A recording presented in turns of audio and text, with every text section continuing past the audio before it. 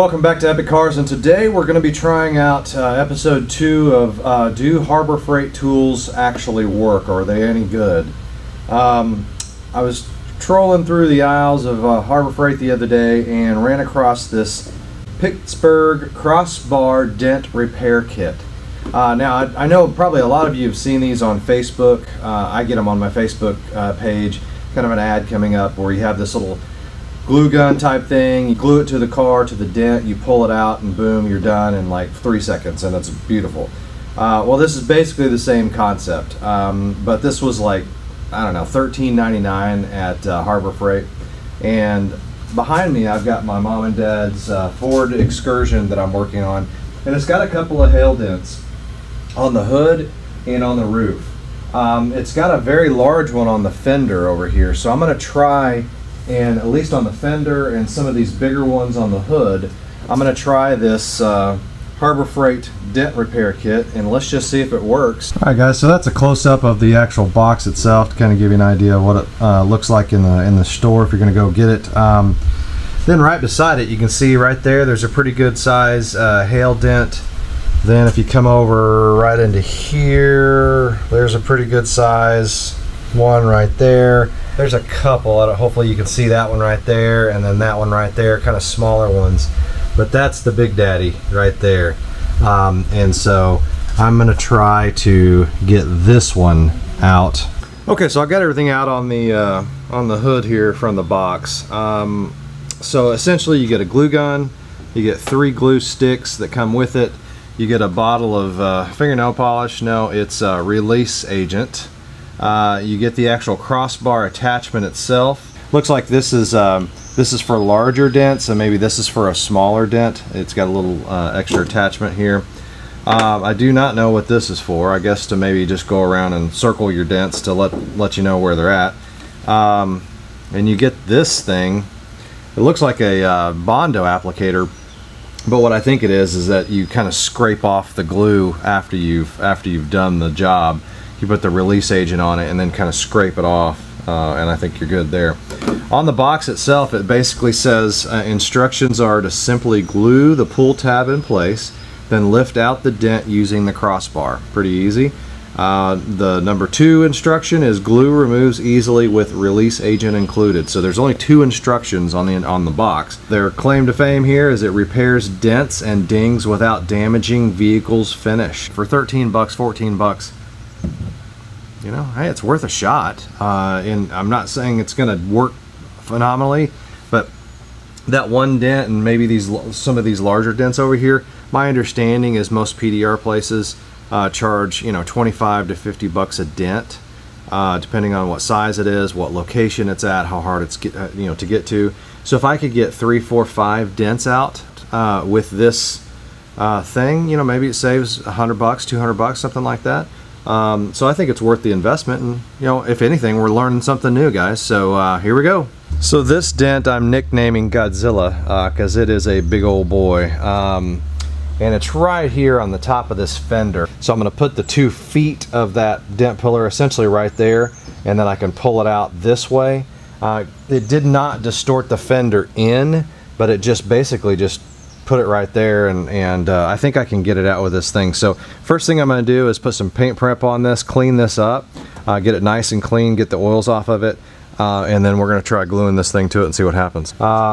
Let's just take this out. I've already cleaned it with this Griot's paint prep once and kind of got grime and stuff like that off of it, but we'll use this stuff to put more, clean it I guess a little bit better here. Okay, so I got that done. Now I'll just use this rag that I was using earlier to clean it off really well.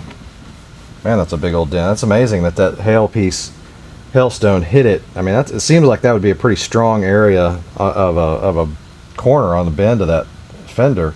And man, that's a big old hail piece right there. So, okay, so my gun's been warming up here for, I don't know, about 5 minutes or so. Let's just see if it's, oh yeah. Okay, so I'm gonna put a pretty good sized glob in this. Got a mosquito. then you're supposed to put that right in the middle. Let it dry. Oh, glue's going everywhere. Nice. So basically then you put your crossbar across the top here. Get your feet kind of set where you want it to be. Then you can screw this back on.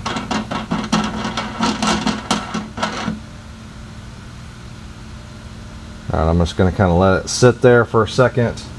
Make sure this is kind of set up right. Okay, so I repositioned the camera so you kind of get a better shot at the work in progress here, which allowed it to even set up a little bit longer. So I'm going to start trying here and see what happens. The only problem that I'm seeing so far is as I'm turning it, it's kind of hard to see the actual dent itself because this pad is so big. So maybe if I'd have went with maybe this smaller piece and gone on like that, it'd give me a better idea. But you know, the entire pad is covering up kind of where the dent is, so it's kind of tough to see, like, are you pulling it out or how far do you go? That kind of, oh, look at that. Popped right off. Now, I will say, based on my initial look, it does look a little better, not much, but it's not as deep as it was before. As you can tell there, that's as big as the glue glob was. Maybe if I went a bigger piece, it would stick a little bit better. But I think I am going to go ahead and switch to this one and just put it right there in the center there, because it's just this is just so big, it's hard to tell what's going on with the dent itself when you're pulling it up. So I'm going to get that set up and we'll try again. Okay, so you can tell I put a lot bigger glob of glue on. I went ahead and switched to this smaller foot. It's got some holes in it. The feet do itself, and you can see when I put the more glue on, you've actually got glue coming through those holes. And that's probably what I did wrong on the first time on this deal, is see all these little holes all the way around this foot, is if you can allow the glue to come through and actually kind of grab onto this piece, it's going to give a lot more rigidity and a lot more pull strength, more than likely, because it's kind of coming through the device and wrapping around it, like little fingers just kind of holding on to it. Okay, so I've let this dry for quite some time, just coming over here and touching it. It's solid to the touch. The little finger coming through is dried up. So I think it's ready to go. So I'm going to go ahead and load this back on again, and hopefully it holds a little bit better this time using that different foot. And that new technique I kind of figured out is let the glue come through those holes and kind of grab it a little bit more. So let's start cranking it.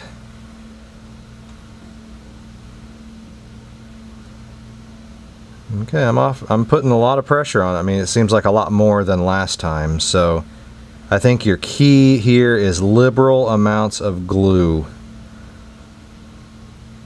Yeah, it's a lot more pressure than I was able to do last time. Yeah, guys, I mean, it's a lot easier to see with this little foot, but it's a lot more pressure than I was able to do the last time. And it does seem like it's raising it. So, you know, the key here is trying to make sure you don't go too far, but you could always, like it says in the instructions, kind of hammer and dolly it back down. Yeah, it's pulling it, guys. It's pretty amazing. I mean, to me it is. If you can tell, maybe you can't tell, but it's hard to turn this knob. So I mean, there's a lot of pressure being exerted on that specific spot right now. A lot more than I would thought that hot glue could hold. And I'm gonna just take it down a couple of more turns here, because I'd rather be a lot easier to hammer it in than have to set this whole thing back up again. Oh, look at that. So it finally busted, but I was almost all the way down to the where I had to stop anyways. So yeah, you can tell the little glue inside these fingers is holding a lot more. Amazingly, I know you guys probably can't see this as well as I can, the largeness of that dent is gone.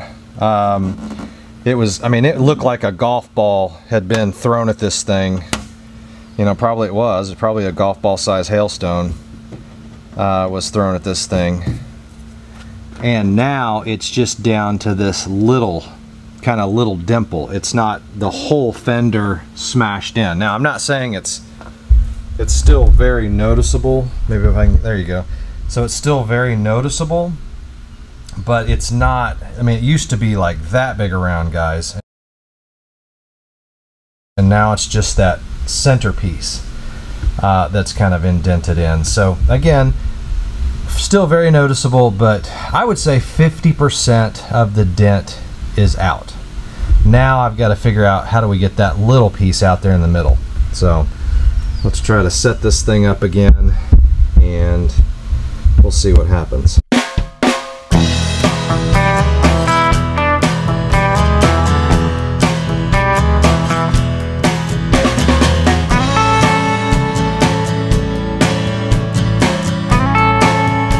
I think the results are, I don't think this kit's going to be putting any body shops or paintless dent repair guys out of business. I think it's going to work for bigger dents. If you have something, you know, maybe on a corner of your vehicle or something like that, I think it would pull it out a little bit. I don't know if it's going to get it back to original, but I think it's definitely worth 13 bucks, you know, to have in your shop and to have around in case you have any kind of big dent issues. These little, what I call pinpoint dents with this hail, I just don't think it's got enough pounds per square inch to really pull those out on a pinpoint basis.